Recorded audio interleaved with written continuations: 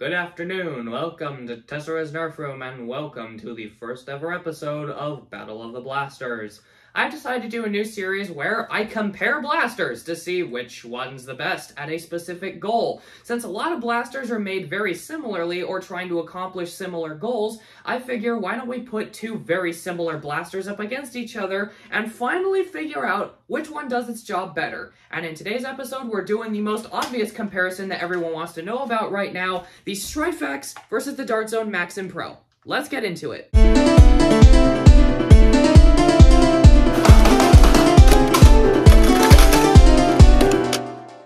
In this corner, weighing in at 120 United States dollars, powered by a 3S LiPo included in the box, we have the Nerf Pro Stryfe. And in this corner, weighing in at just 40 United States dollars, available on store shelves at Walmart, powered by 8 AA batteries, which are sold separately, we have the Dart Zone Maxim Pro! The way this show works is we're first going to compare these blasters' similarities, and then we're going to take a look at the unique features each one brings to the table, and see which one is better based off of the interesting features that they have. Both of these blasters are flywheel semi-automatic magazine-fed blasters, which are mainly designed to be used with Talon mags or mags with similar geometry to Talon mags, and not really designed to use any other type of mag, except for the part where the Maxim Pro is compatible with Coda mags and the Dart Zone Pro mags that were sold before these new generation of Dart Zone blasters, but I digress. They are also both a very similar size, almost being the exact same size, down to the millimeter when it comes to length, when it comes to width, when it comes to height. They're very similarly sized. The only difference in size is when you actually put the 3S on the Stryfe, it sticks out a substantial amount up to about here. But even then, it isn't that big of a blaster, and I don't think the size really counts that much when you have the batteries in this. Plus, if you were going to put a 3S in the Maxim, you would have to get an extended battery door anyways.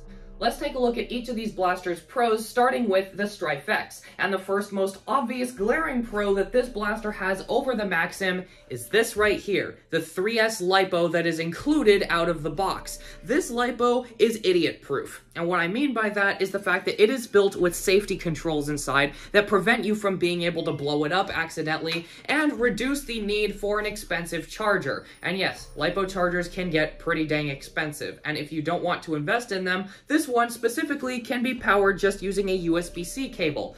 I feel like these should come with any random Nerf blaster that is being sold using a LiPo, and I don't think that's too reasonable to ask for, or too unreasonable to ask for. But the bigger reason why this is so universally loved is the fact that it makes dealing with the batteries as effortless as possible. You literally just plug the battery right onto the side of the blaster, it fits, and your Stryfe is ready to go. No screwdriver needed, no double A's. To remove it, you just pull it off using this little double finger setup right here. It is a massive, massive convenience being able to use this LiPo without having to worry about anything else. Another pro of the Stryfe is the internal build quality and the external build quality even. This blaster is made out of stuff. And what I mean by that is it's made out of very high quality parts that are built to last a very long time. The motors, the quality of the cage, the quality of the wheels, the wiring, the micro switch, the plastic shell, everything about the Stryfe is made to last a very, very long time. Nothing about this blaster was cheaped out. Not from the beginning and not now. This blaster is a very, very well made one and is designed to be used with no issues whatsoever.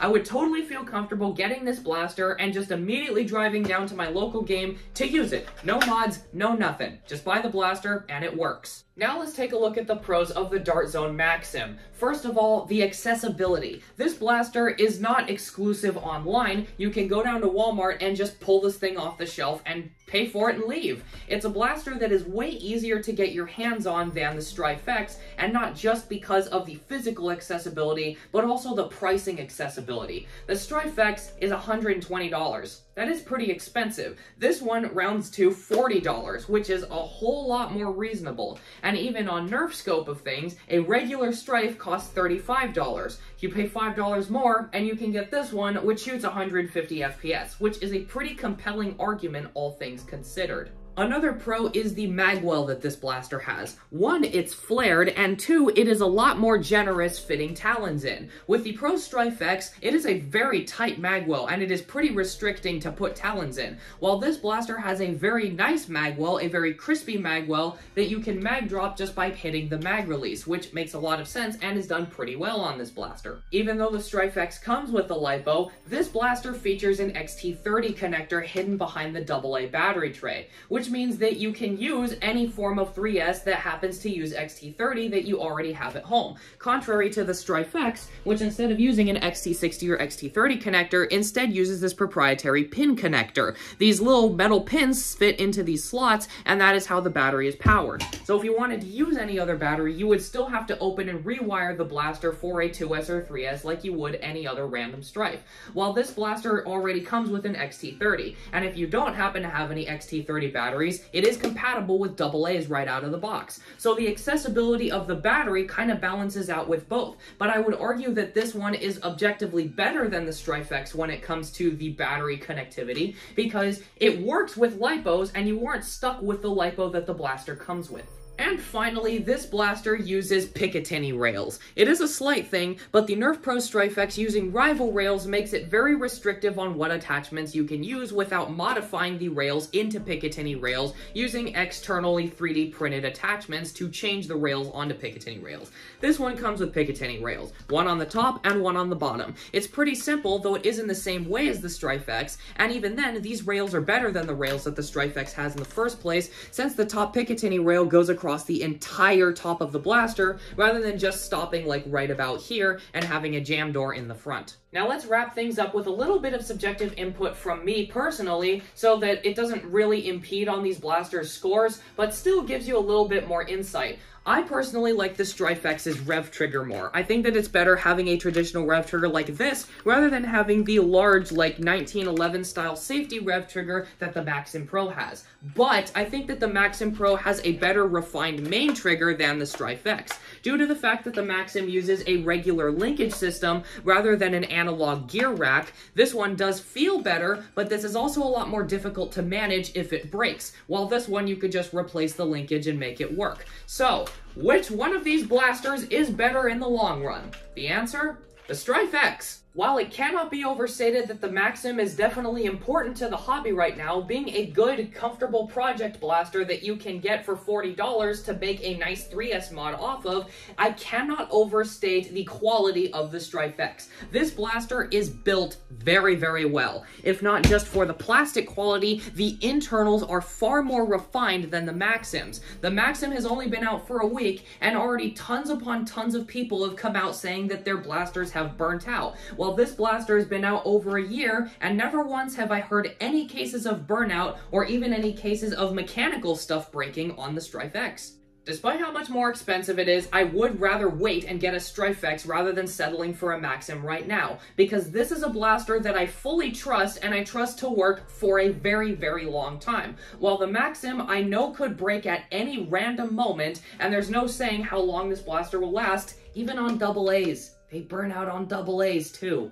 That's kind of a really big deal, when this blaster, yes, it costs more, but there's never been any case of it burning out or screwing up or anything like that, and this blaster has been out for a week, and it's already been burning out like it's nobody's business. It's literally the Omnia 2.0. If you do plan on modding these blasters, I don't think it really matters which one you pick, but I still would rather go with the Stryfe X because the shell quality is better than the Maxim Pro. So with all that said, thank you for watching this first episode of Battle of the Blasters. Let me know what you guys think in the comments, and I'll see you guys next time. Bye!